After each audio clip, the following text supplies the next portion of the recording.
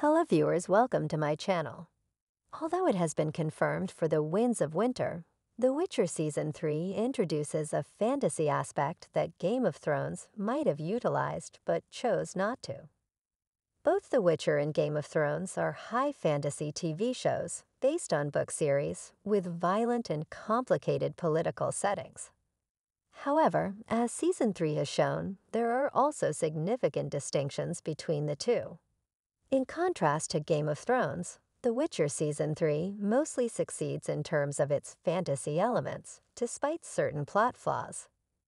The lead into The Witcher Season 3's ending in particular does this, running the gamut from large-scale magical battles, including fire magic and astonishing feats with lightning, to Ciri being transported to the desert location of Korath and having a series of visions.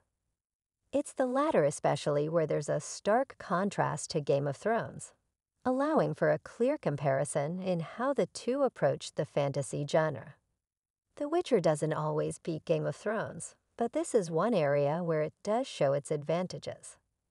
Ciri meets a unicorn in the desert in The Witcher Season 3, which acts as something of a guide for her as she navigates the next part of her journey, which includes coming to terms with her past and setting upon a new path for the future. Ciri's choice in using fire magic to save the unicorn or little horse is instrumental in her then choosing to leave her powers behind, and the creature will likely be important again in The Witcher Season 4 or beyond. In the books, the unicorn, Eoaraqax, is a key part of Ciri's story and an enemy of the Wild Hunt the Unicorn, especially with it being so tied to magic, and Ciri's hero's journey is one of the most pure high fantasy moments in The Witcher Season 3. Bringing in an iconic mythical creature, but it's something Game of Thrones avoided.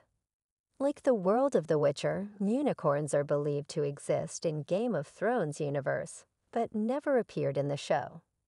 It's not just specific to unicorns, though. The HBO show often eschewed its more overtly fantasy elements.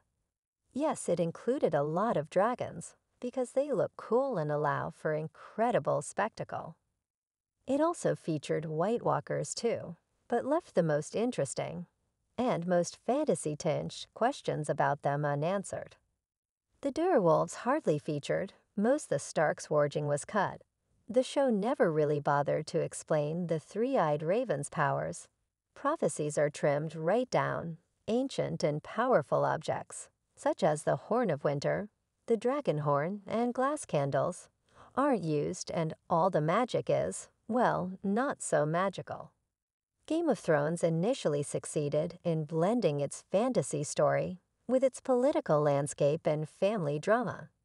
There's a reason The Lord of the Rings meets The Sopranos descriptions were so apt, but increasingly moved away from the former, almost seeming embarrassed by it, in a way The Witcher does not.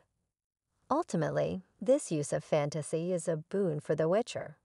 It not only allows the series to create an incredible world, but crucially it serves an emotional, narrative, and thematic purpose for advancing Ciri's story. With Henry Cavill leaving The Witcher, there'll be an even greater onus on Freya Allan's Ciri, even with Geralt sticking around, as Liam Hemsworth taking over, because she's set up to become the main character focus, and thus connecting with her story more deeply, as the unicorn and her desert visions allow, is vital. And the kind of thing Game of Thrones ought to have done with, say, the Starks and their direwolves. Game of Thrones may not have had unicorns, but George R. R. Martin's sixth book in the A Song of Ice and Fire series, The Winds of Winter, will do. That's not just a prediction or something that's been teased, but comes straight from the unicorn's mouth, with Martin teasing them on an episode of Neil deGrasse Tyson's Star Talk. The author said, "I have an interesting take on unicorns coming up in the new books.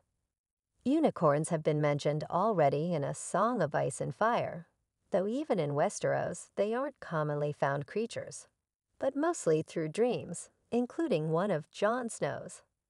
The unicorns here are shaggy and more goat-like than typical ones, which could well factor into Martin's take. Although there have been brief descriptions, the next book is likely to properly introduce them thanks to Rickon Stark's The Winds of Winter story. Unlike Game of Thrones, Rickon is believed to be on the island of Skagos, which is home to all manner of things, including cannibals and, yes, unicorns. In the books, Davos Seaworth is headed to Skagos to find Rickon and bring him back home on behalf of Wyman Manderley, Lord of White Harbor, who will pledge his allegiance to Stannis Baratheon in return. The majority of Rickon's story was altered by Game of Thrones, another instance of veering away from potentially including fantasy elements. Nonetheless, the Winds of Winter's story will proceed significantly differently. Although it won't be an identical replica of the unicorn from The Witcher, it will be an intriguing contrast with its own special perspective that will further enhance the mythical setting.